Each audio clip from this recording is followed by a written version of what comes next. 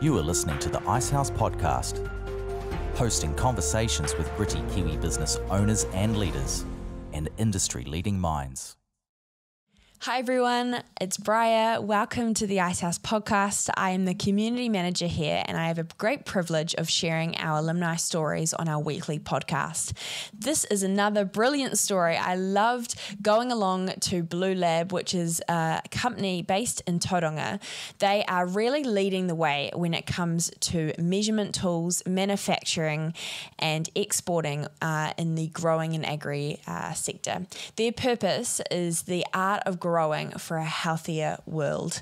They definitely are an incredible agriculture solution when it comes to measuring and measurement tools. I had a little tour of Bluelab and was blown away by their processes and their commitment to quality.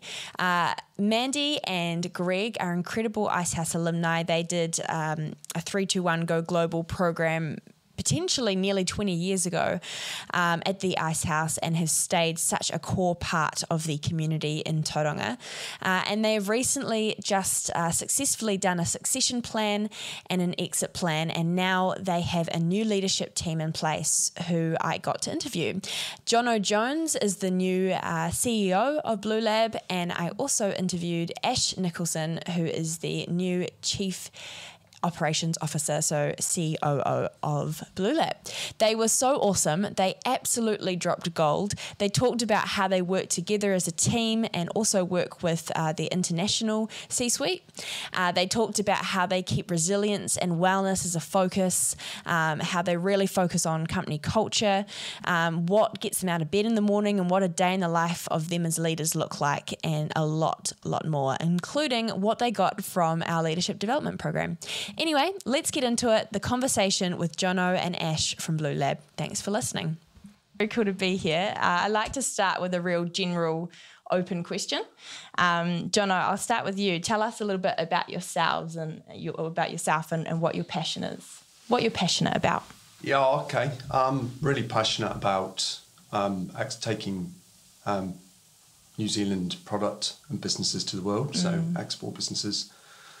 And then that intersection between like technology and sustainability and design, I think, is actually a really interesting kind of place to play, where you take into account, like the promise of technology, like what you can do for customers to kind of meet their unmet need, and then also just achieving kind of solutions which are going to be kind of better for the world going forward. So that's my passion in business. Yeah, that's cool. And leading to that, what got you to that point? What sparked that passion, or what got you to your role as CEO at Bluelab today? Yeah, okay. So I trained in the UK in design, so product design, way back in the kind of like early 2000s.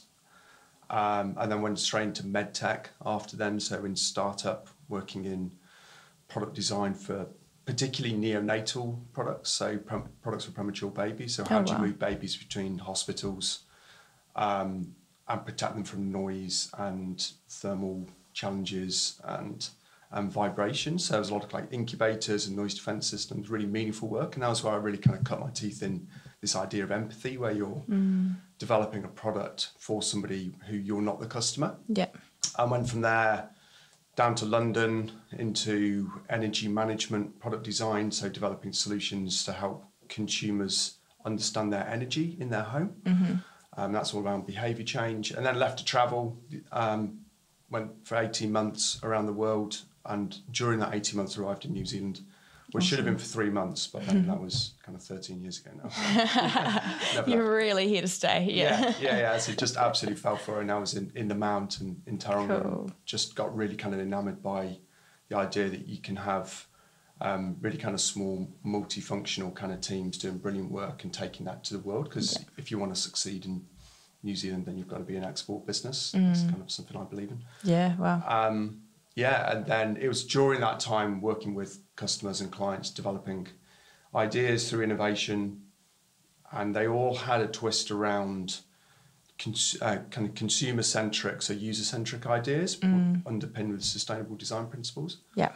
And then met Greg, a previous CEO of Bluelab 7 years ago now, and was talking to him about really kind of like what's that again, the promise of taking technology into agriculture, running it through a digital transformation. And again, in this world of sustainable agricultural practice, hydroponics mostly, kind of greenhouse production. And that's when I came on board in a product development role, and then since kind of laddered up over 7 years into the CEO role now. Very, very cool. And yeah, Greg's been a massive part of the Icehouse as well. So cool to see how that's all came about, even with his succession planning and exit from the business last year. It's been quite a cool journey to watch. So nice to sort of hear a little bit more about you guys as well, those that are taking the reins. So on that note, Ash, tell us a little bit about yourself. What are you passionate about, and what led to the role of COO at Bluelab? Yeah, what am I passionate about? Personally, I've got a couple of little kids and my wonderful wife, Jo. We live down here at the beach. So in terms of a passion of what I like to do outside of work, it's definitely seeing those two kids grow up on the beach and sort of have fun and play around in the surf and get out and catch some waves myself every now and again. So that's definitely the sort of the passion and drive of living down here and being part of the Bay, and sort of the motivating factor at home more than anything else to keep supporting them and doing fun stuff and being as fun of a dad as I can, as I've got a fairly stressful personality and a stressful job, and with twins it's not that easy being that calm. But no, it's so that sort of is the home stuff. But in terms of like career and work, I've always enjoyed talking to people. Like, I'm an extrovert and I like interacting and leading and sort of being that relationship between, sort of employee, employer. And I've always been someone who likes getting stuff done, like a maker of stuff, like a deliverer of things.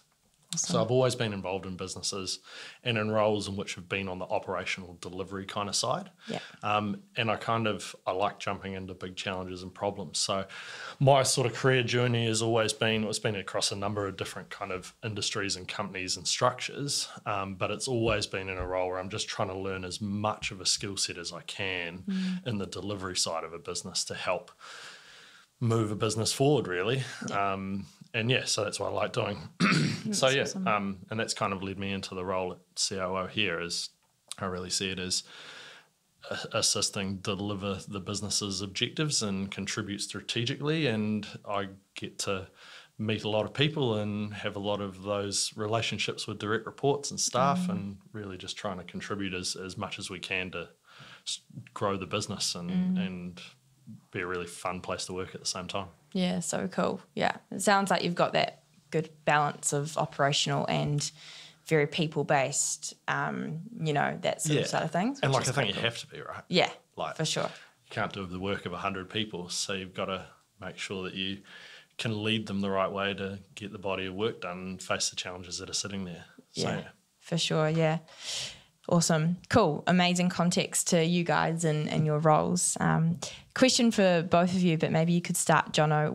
What's been a really important lesson that you've learnt over your career? Maybe if you were to give your past self some advice or, some learnings from your career so far. I'd probably go to the people part of it. Yeah. Just actually like how, for me, like business at the end of the day is just a group of people who come together who are like driven by different kind of purposes, if you like. And you've just got to get them rallied to do the best work of their life. And I think that's like a lesson I've kind of learned over time, where I think when you start your career, you're kind of one of those cogs. And as you kind of advance up the ladder, you realise you're trying to kind of move all those cogs at the same time. Yeah.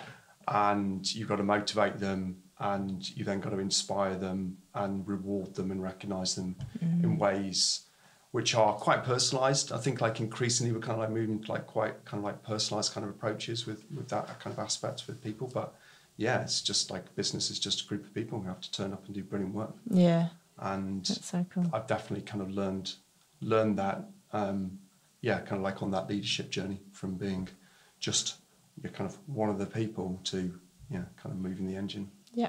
Oh, that's awesome. I love that. The best work of your life. That's really inspiring. That's cool. What about you, Ash, for that same question? Yeah, I think that's a really good point that Jono makes. But I mean, for myself, I think the biggest piece of advice for myself would probably be like, just don't be so hard on yourself. Like, you know, when you're learning and you're trying to like do the best, and just like Jono said, trying to do the best work of your life, like you're allowed to make mistakes along the way and like not know what you're doing. And like, I think the biggest lesson I've realised over working is that no one really is 100% like confident in what they're doing all the time, even if it's like the CEO or an operations manager or the guy working on the floor or the production assembler or whatever. Like, everyone's learning at the same time and just trying to figure it out. And, Totally. you know, that like fake it till you make it's a true thing, and eventually you become competent. But that's probably the biggest learning that I've like reflected on, is that you don't actually need to know everything on day one. Yeah. You like learn that through the process, and you've got to be aspirational, but you can't be so hard on yourself that it's detrimental to your confidence or to your ability to like put your hand up and say yes to things, because you're just supposed to learn along the way, and you'll eventually grow a skill set that helps you in the end. Yeah, awesome. Yeah, and especially if you're part of a company like Bluelab that is, you know, leading edge in certain areas, there will always be times where someone in the business is like, okay, this is so new for us, you know, like we're not sure what the way 100%. forward is. Let's work it out together. And so that's really cool. I like that. That's both brilliant pieces of advice, really. Why Bluelab for you both? What excites you most about the future of the company as well? Maybe Jono, do you want to kick us off? Yeah, well, I think if you look like the macro trends around Bluelab, it's in a really, really exciting space. And we can see, you know, the impact that agriculture has kind of on the world from an environmental perspective is just so significant. And we're sitting like right here, we're sitting at a time where like food security is a really pressing issue around the world. Like fertilizer costs just rocketing because of like Ukraine war, but then you've got areas like Singapore, you know, kind of driving to be much more kind of sustainable around their food security challenges, same as the Middle East as we switch from an oil economy to, you know, kind of alternative ways for those territories to kind of like drive their kind of future. So, and then there's like water, right? There's this kind of issue of water, insane flooding over the weekend in Auckland, in one world, and then you've got incredible kind of droughts in other worlds. And I think what Bluelab does and our kind of technology is enabling crops to be grown in really kind of challenged environments with much lower resources. I think that's a really important space for it to be. And I think one kind of connecting to the climate change thing, which is has just gathered pace so significantly, like during the last kind of 3 years through COVID, I think it's just a lot more people just became much more attuned to like their position in the planet. I think a lot of people kind of underappreciate how like that rising temperature, we talk about 1 degree or 1.5 degree, but for every degree, I think it's like 20% more moisture kind of gets added to the atmosphere. So we're going to get these like catastrophic weather events. So I'm really inspired and passionate about the role that controlled environment agriculture can have on the world, and we can help, you know, kind of accelerate those world's food baskets in areas which can support controlled environment and meet the needs of a growing population. Awesome. And it starts with like simple, dependable technology, and I think we're in a really, really good position to be kind of supporting that future. That's great. It comes back to that passion of yours, right? Of climate change, sustainability, and technology coming together. It's really cool. What about you, Ash? Yeah, I think like Jono said, like the Bluelab's got a really like solid foundation and purpose to it. So it's like my family background is from agriculture and horticulture. You know, like went to university and studied that, and that's kind of where my family's sort of base is. So there's a nice like primary industry tie for me. And, you know, like I mentioned at the start, you know, spending time in the ocean and being outside all the time, like you kind of want to make sure that that's there for future generations. And, you know, but in terms of why it attracted me, you know, it's a really good size business with really good challenges that is based down in Tauranga. So like, you know, it's a bit of a unicorn in that respect. Yeah, it is. Yeah. And, you know, the people are really good. You know, it's got a pretty nice feeling. It's got a pretty flat hierarchy kind of structure. And it's a business that I think has got lots of potential to continue to grow given its export market space, that really solid foundation of a purpose, but also being in a tech kind of industry. I think there's scalability there. So the challenges are big enough, the people are nice, and it's got a really good purpose. Yeah, awesome. Man, you guys are so articulate. It's great. These answers are just incredible. I want to get a bit of a feel for your guys' working relationship. So how does that work? What does a day in the life look like, really, of both of you? Can I ask that? Ash, you can. Yeah. Good question. My days start really early. Yeah. So with having twins, you don't get a lot of sleep. How old are the twins? So they're 2.5 Okay, now. yeah, So yeah. it's been, I started with Bluelab 3 years ago. So it's been a pretty busy 3 years. By the time we have COVID, moved down here, twins, start a new job, succession plan through that, and then figure it out. So it's pretty massive. busy. Yeah. But that's good. Yeah. So a day in the life, I get up really early.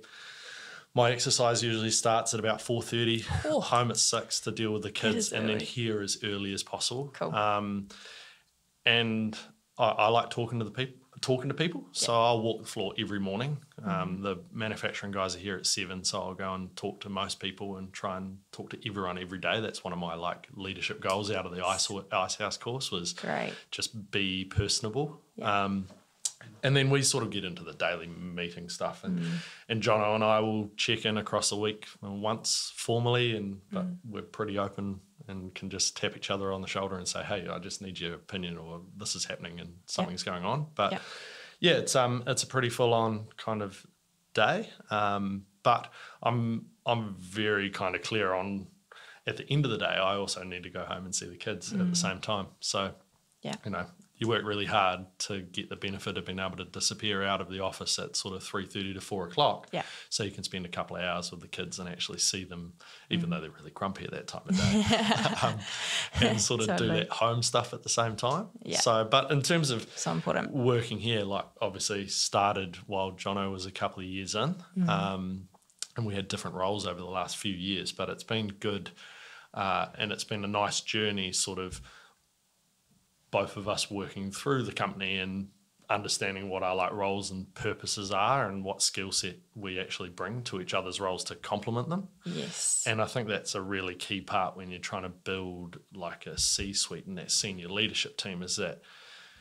you've really got to build that team and understand what your strengths are and what is your role and how do you deliver it. And also there's a responsibility to be pretty autonomous in that and actually be in control of the things that you're supposed to be in control of, and ask for the support when you need it, but don't overreach and extend that, because you've got some accountability to deliver when you get into those more senior roles. Totally. So I think it's but underpinning that, you've got to have a good personal relationship at the same time. You've got to understand each other as people. You've got to have a genuine interest in each other's lives and families, and there's a respect that comes alongside with the support. So yeah, that's awesome. Okay, I'm going to come back to a question there, but first I want Jono's context, if that's okay. Yeah, no, some good points there. So what does our week look like? So Ash, so as a senior leadership team, we meet twice a week now. So we bookend the week where we go Tuesday mornings, Friday mornings. The reason we do Tuesdays, we've got a chief revenue officer up in Chicago. Oh wow! So her week starts on our kind of Tuesday. So we've experimented with a few kind of ideas here. We've gone through daily stand-ups through to now Tuesdays, Fridays. Great. And that's you set up the week and then you kind of try and close the week and do a handoff, because Darcy's got an extra day kind of up in the US. Of course, on Saturday. So that's where we're kind of formally kind of looking at project workflow, critical kind of goals that week. But like Ash said, then we do kind of one-on-ones through the week as well, when we're focusing much more kind of on the team, the individual kind of progress against kind of goals and aspirations. But then I think I think Ash was making some good points there around how he's kind of building his kind of work life around his kind of home life. And I do the same. I've got 3 kids, but they're just late starters, right? Ash is up at 4:30, but mine's scratching out of bed at 7:30. So I'm in at kind of 8:30, and then I'll work a little bit later, and then leave home, get the kids to bed. Sometimes you kind of open the laptop kind of later into the evening, but you just kind of make it work these days. Yeah. And I think because we're so enabled on chat and text that you can you can just very kind of quickly respond to anyone at any kind of point. And yeah, it's like we work in open plan office, so everyone's there, and you know, like that senior leadership, like building that leadership team kind of idea is, you know, you have roles and kind of job descriptions which things kind of clearly fall into different teams kind of buckets, but that the harder thing is when often like the hardest problems sit at the intersection of kind of like more than one team. Yes. And it actually requires kind of one person to kind of grab it by the neck. Yeah, lead it. And just lead it and just kind of pick it up and own it. And both Ash and I have kind of subscribed to like that extreme ownership kind of model with you know, Jocko's book, which is a great read. And you know, you need people in the business who are willing to pick up these problems, drive it, own it, and just like not kind of worry about too much about getting it kind of perfect. Often just doing something on it and acting on it is the most important thing. So that's kind of how we engineer it, I think, is kind of like how do we work together is, you know, there's a lot of autonomy in the team, leveraging each other's skills, and then also like giving each other the opportunity to actually go and just try stuff. But yeah, very cool. Align around the biggest problems. That's the thing. That's what we kind of like. We constantly kind of like challenge ourselves with. Yeah, awesome. Yeah, picking up on something you've both said around, you know, knowing the people's strengths and weaknesses. Has there been any learnings on that journey or any specific things that you guys have done to work out what each other's strengths and weaknesses are, whether it's been testing or team days or a big flop that you're like, okay, actually that person wasn't the right person to own that? Anything along those lines? Bringing it back to the LDP, one thing that I took away from that was the TMI program. Yes. TMS. Yes. TMI profiles. Yeah. Team management, right? Yeah. We both went through that process when we were going through LDP. Yeah. I learned a lot about myself, but then we use that as a tool now at Bluelab to understand each other. Brilliant. As well. Cool. So where do we kind of sit on those wheels? And for me, that was quite a breakthrough where to build a high performing team, you need kind of excellence, like in all the way around that wheel, right? From your kind of reporter, advisor, your creator, innovator, developers, producers, etc. And knowing that not one person can do all of that leads you to a team approach. So I've learned a lot about Ash, for example, and the rest of the team by kind of understanding those profiles and working through them as a team. Where we get in a room and we kind of understand our ways of working and work preferences. That's been helpful. Yeah, that's really cool. Yeah, I think that's important to take the time to do that with the wider team, and we're seeing more and more alumni from our leadership development program really like take that into their workplaces, because you do learn a lot about yourself and a lot about the other people you're working with. So it's very cool. Yeah, it's strikingly accurate. Yeah, like you read your own one, you're like, did I write this? Yeah, you're like, oh my gosh, have they been watching me for a year? Like, this is creepy. Yeah, I've done it too, and I'm like, oh my gosh, this is kind of insane. But yeah, I mean, it's also quite good when you take that back to your team, and even in the leadership development program, when you're sitting there and you're like, oh, I'm kind of this person, you almost have like this camaraderie connection thing because you understand each other's like drivers. So like, I think I think it's done on like the first couple of days in the Icehouse course, and it's like a nice way to understand, well, okay, this is your job and this is your name and this is your role, but this is also how you think and how you like to work, and you can kind of figure out how you can like build a skill set in a team like in the course, but also take that back and think about your own jobs and your own teams and your own lives, and it's actually quite useful. Like, it's really useful. Yeah, for sure. Because it's that moment of going, oh, like everyone doesn't think the same as me. It's like, I've got to remind myself of that sometimes, It's a really cool reminder for that, for sure. No, that's cool. I do really want to take a moment to talk about what the transitions looked like here. So Greg's obviously been a big part of the Icehouse, like I mentioned before. Last year, seeing that succession plan come into play, the exit plan for him. But knowing that transition has looked more than just a handover meeting. It's been months in the making. Could we talk about how that transition has looked over the last 6 months? Yeah, like I think, it's probably kind of years. I mean, that's kind of the other thing definitely longer than 6 months. Cool. Yeah, like Greg and I first started kind of talking about the kind of prospect like kind of years ago. And in hindsight, probably kind of COVID potentially kind of slowed that kind of down as kind of the world and particularly the business needed to focus on, running the business. For sure, yeah. And then the opportunity kind of came up, and Greg kind of signalled that he was kind of looking to exit. And one thing that we kind of did was, like, I spent a bit of time kind of reflecting on myself and with Greg kind of going, what are the areas which I would consider kind of more of a weakness, if you like, and kind of focused on those, because you know your own strengths pretty well. Like, I'm good kind of in these areas. Yes. And then through the process of that kind of transition, being like really honest and open with the board, particularly going, hey, look, like these are the areas that I'm going to need kind of support on, or I'm going to need focus or kind of like training, or, and then kind of using those to then go, I've got people like Ash in the team who can foil some of that for me. Yeah. Like, have we got the right team in position? Yeah. So spending a bit of time in there, and then I think it was important for Greg to go through that succession kind of process and actually do active handover, particularly with like customers and clients. Yes, so I got up to market pretty quickly. Well, just before I took the role, so in July, I was back up in the US, kind of meeting key customers there, so I could introduce myself as incoming CEO. Awesome. And then I was back up in market kind of quickly after as well. So again, reconnecting with our key customers then. And that was one of my kind of 100-day plan kind of goals, was meet our top 10 customers in person. Awesome.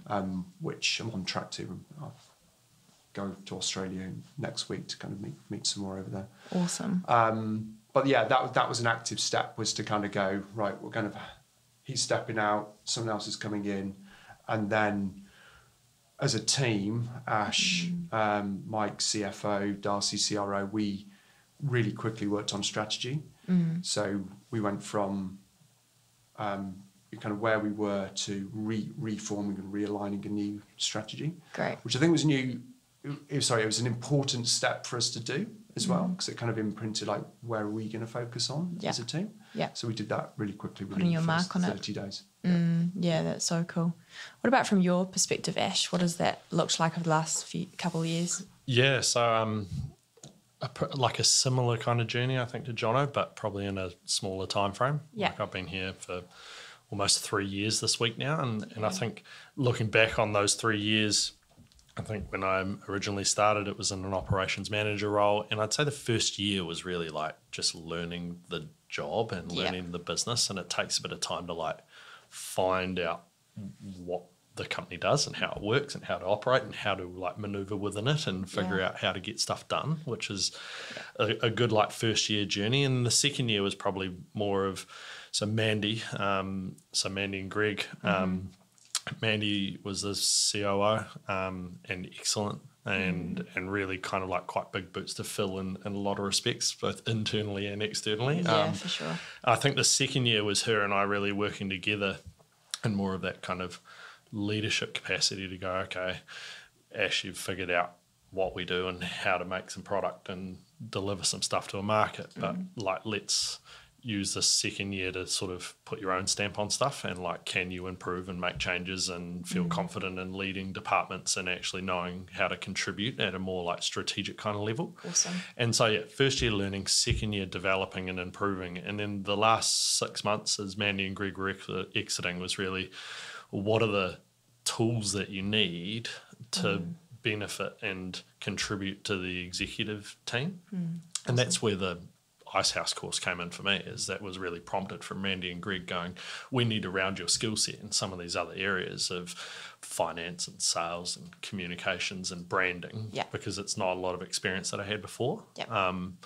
And so that's where the Icehouse course came in for me, is it gave me confidence and a little bit of exposure to these areas in which you've had some exposure to. But it also gave Mandy and Greg some confidence that I was developing my own skill set and, you know, really trying to put my hand up and say yes to a lot of things. And I think that's really important if you're trying to aspire to move up in the company ladder or gain, that skill set's really important, is that you've got to be pretty well rounded, because you can move out of doing jobs and where you've got a piece of the puzzle to actually trying to like draw the puzzle.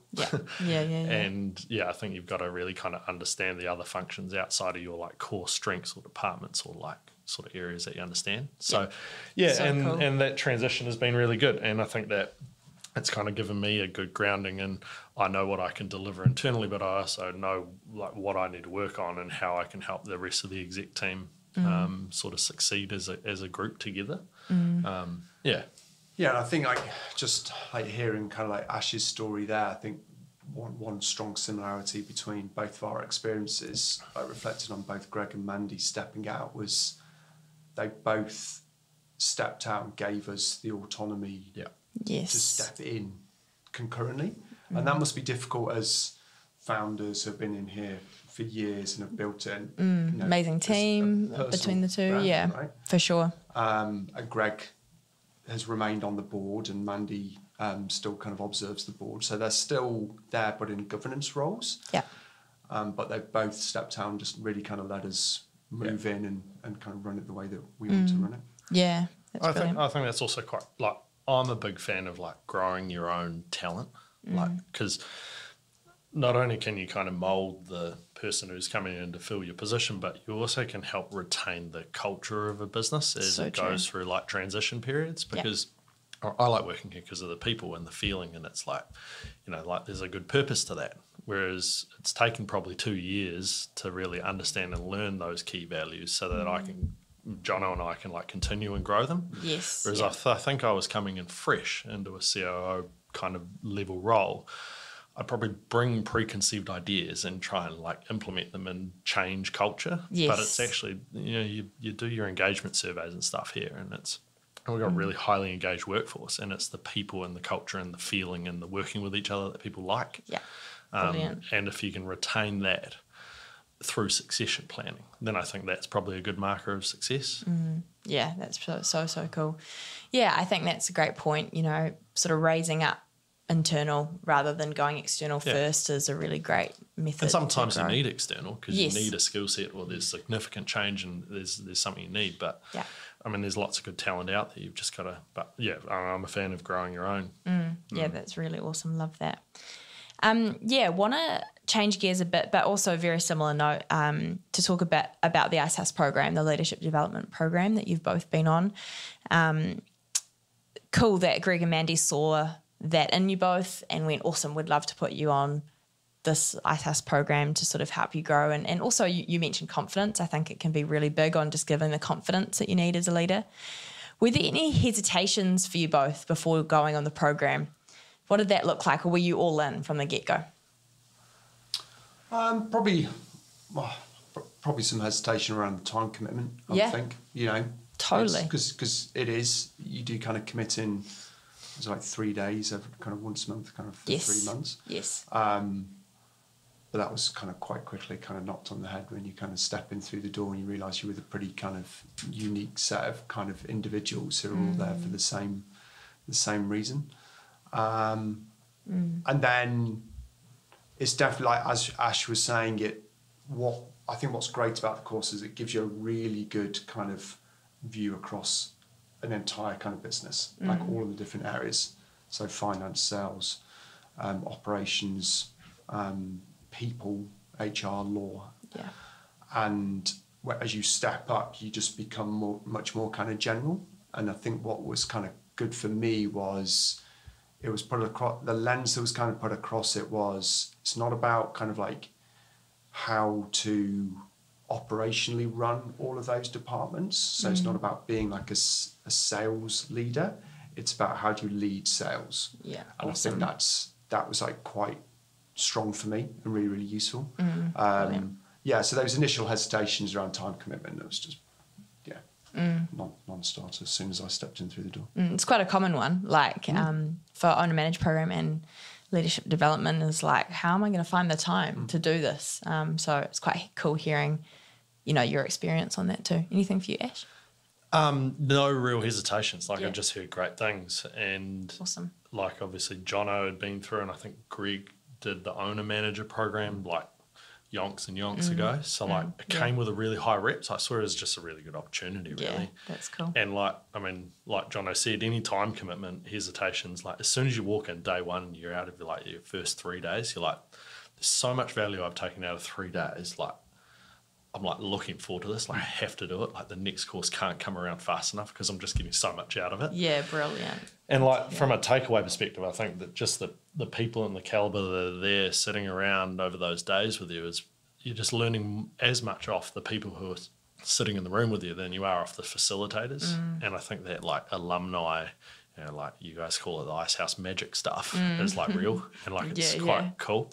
Awesome to hear. So yeah, it's just confidence building that most of the people in the room and who do the course are all having the same sort of challenges, even though they come from different industries and different size businesses, but it's kind of all the same problems. And that's probably my biggest takeaway from the course is that, you know, you gain a whole lot of connections in which you can touch base with and sort of bounce ideas off post the course. Yes. While you're there, you're learning a lot of, you know, new and sometimes not new stuff, but just the confidence that you're not like kind of alone battling your own battle. And it's been really good. Yeah, that's so cool to hear.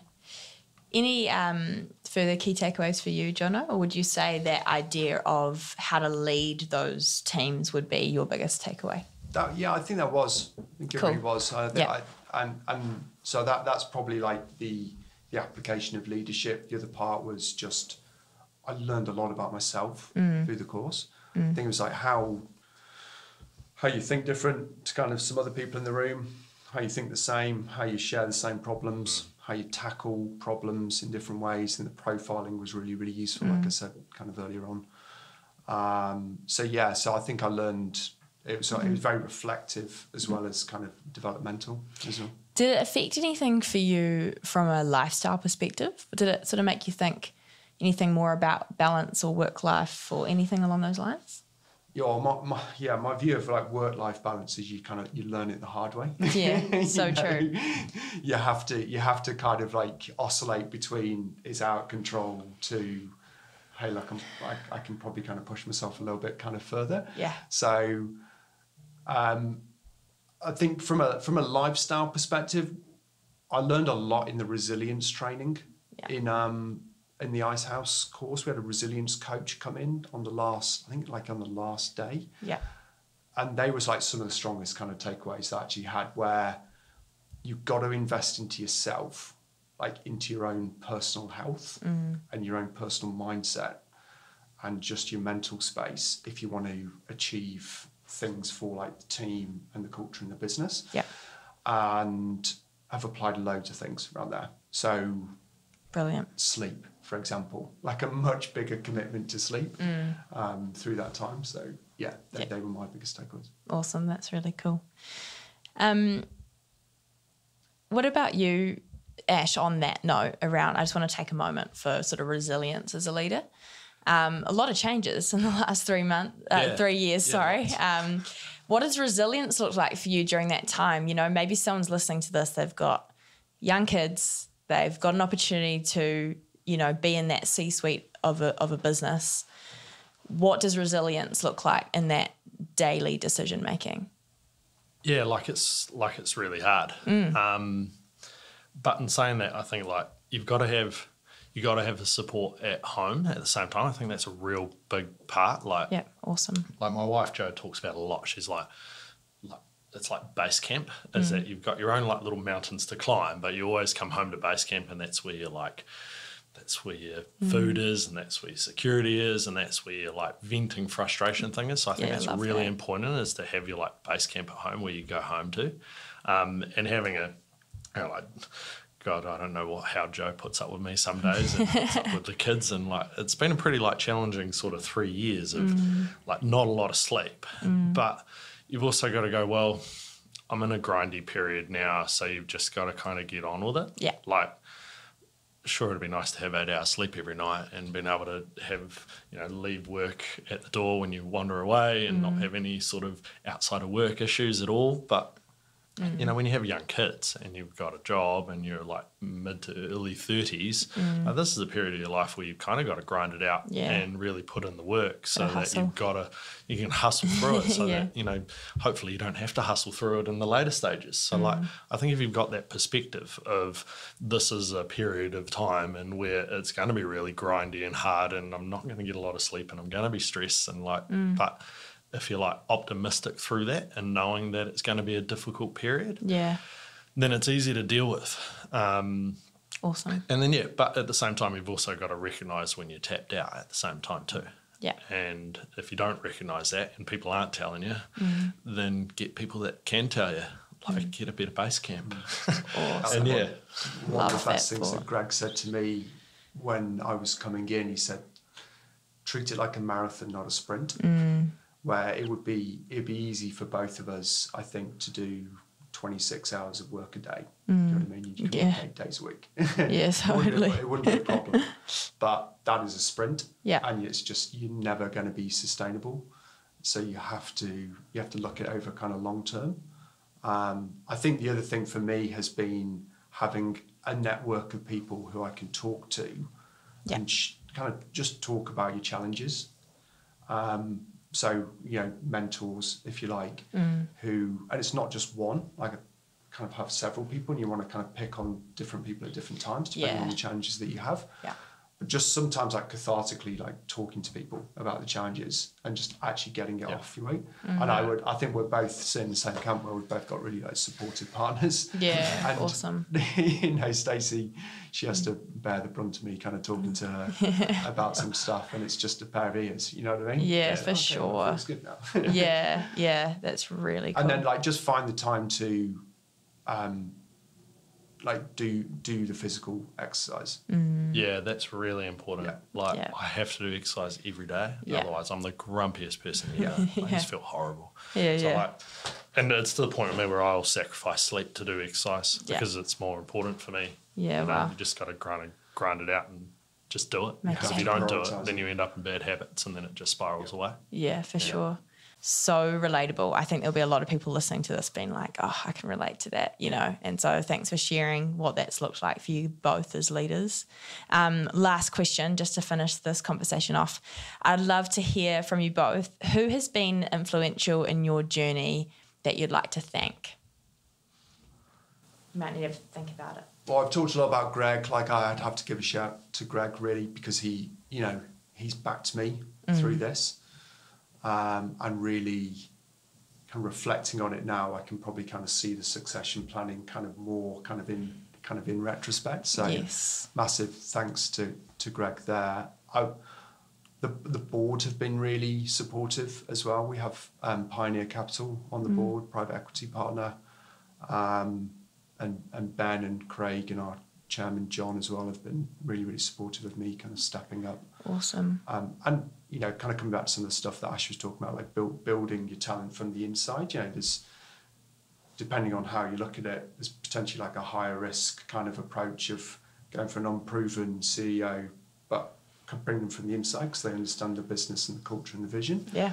Versus, hey, let's go for experience on the outside. I think that was kind of a brave move on their aspect. Yes. Yeah. That's very cool. I like that. What about you, Ash? Someone you'd like to thank that's been influential? Yeah, I mean, obviously Mandy and Greg through that transition period has been, like Jono said, I don't think you realise you're in a succession plan until you're like in a succession plan. Yeah, so true. It's been like hold on, what's going on here? Like, there's lots of lessons there, and like we've spoken about that quite a lot. And it's quite good having them like post-transition of them moving out and us moving up to like have that relationship to keep checking in on and like bouncing ideas off. I think that's quite important. Like having not exited completely, then they're still around. Yeah, for sure. Yeah, still so that's really good. And then so a guy, Jeremy Whitten, who I worked with at Fonterra, who was one of my first managers, kind of bosses there. He's really helped me over the last, my entire working career in terms of provided an opportunity. I got made redundant out of a role and which led to a great opportunity in the construction kind of sector to learn a new skill. So that was really good. And he's probably someone that I will touch base with. Cool. He's more in the corporate kind of business side, but as someone who I've had he's like that guy you check in every couple of years, and if something was to go wrong or if you needed some advice, you always say yes. He's been a really good sort of connection point for me over the last little while. Awesome. And then I've got a couple of mates who I went to school with who, like, we're all same age and stage with kids, and they're business owners or they're in the senior exec kind of level as well, and we've been best mates since we were like 10. And it's cool watching that journey, and it's really competitive, it's unreal competitive.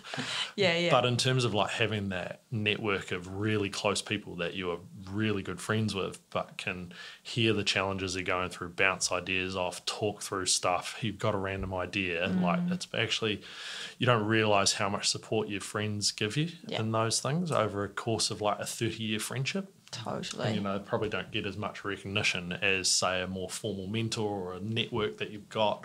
Is that, I've really found, Bevan and Sam and Cookie have been great for me to just chew the fat over a couple of beers, and you talk about the good times and the bad times, and it's more valuable than I think I realise. That's what it's all about, having those deep relationships that you can do life with. Yeah, for sure.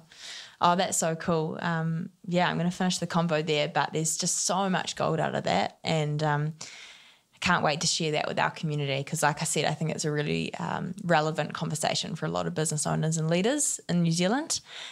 So thank you both for being on the Icehouse podcast, for sharing the story, and the Icehouse are championing you guys, and we're excited to see where it goes.